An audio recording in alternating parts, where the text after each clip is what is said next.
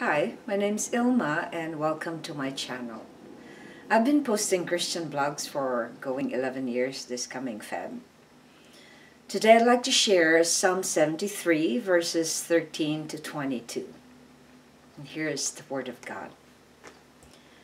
All in vain have I kept my heart clean and washed my hands in innocence. For all the day long I have been stricken and rebuked every morning. If I had said, I will speak this, I would have betrayed the generation of your children. But when I thought how to understand this, it seemed to me a wearisome task. Until I went into the sanctuary of God, then I discerned their end.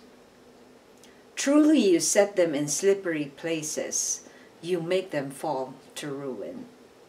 How they are destroyed in a moment, swept away utterly by terrors.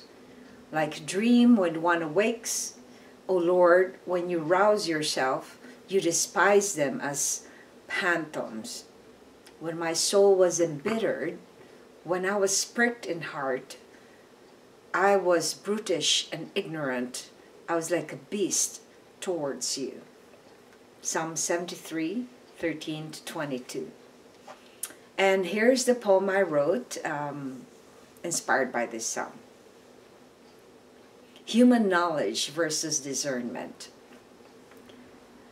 Do you try to figure out things by yourself? Do you think that if you work hard, you can be cleansed? You can do a daily task of purifying yourself, but it is all in vain. The cleansing of your soul is a work that only God can do. Why do you keep on understanding what only God can?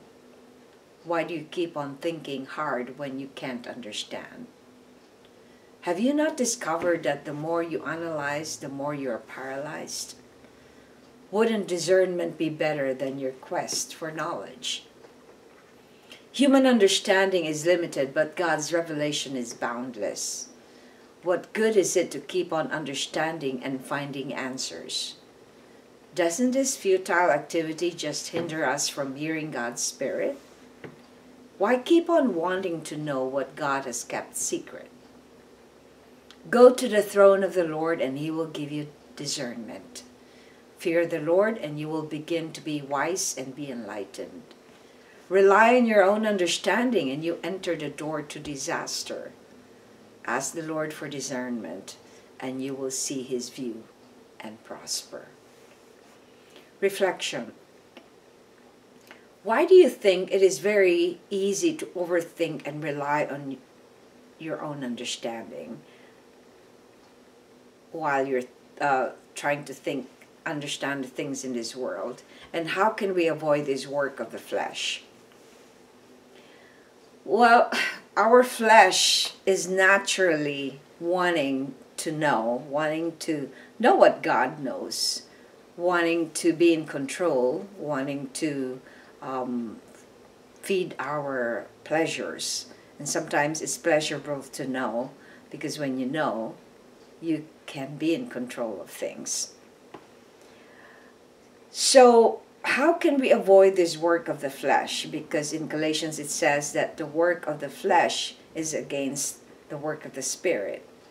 And the work of the Spirit is to bring glory to God the Father and to God the Son. So when we try to rely on our own understanding, who are we giving glory to? Aren't we giving glory to our own selves? So there is a problem when we do that, because now we are created to give the glory to the Lord.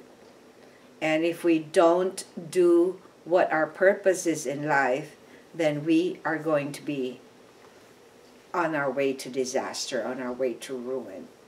So to avoid this work of the flesh, we need to feed on the Word of God. We need to eat it, as the Word says, eat the Word of God. And Jesus says also, when He was being tempted by the devil in that 40 days, He said, you don't live on on bread alone, but by the word that comes from the mouth of God. So we can avoid following the flesh if we're constantly in the word, if we're constantly seeking the truth, if we constantly follow God's will, if we constantly die to our flesh. Dying to our flesh meaning putting off the old nature, because Christ has died for all of us so that we can have a new creation in Christ. So wear the new nature after we remove the old nature. Thanks for watching. I hope you check my website at ilmaarts.com for artworks, photographs, and a copy of this blog. Please subscribe to my channel on YouTube so I could make more videos to bring you the gospel.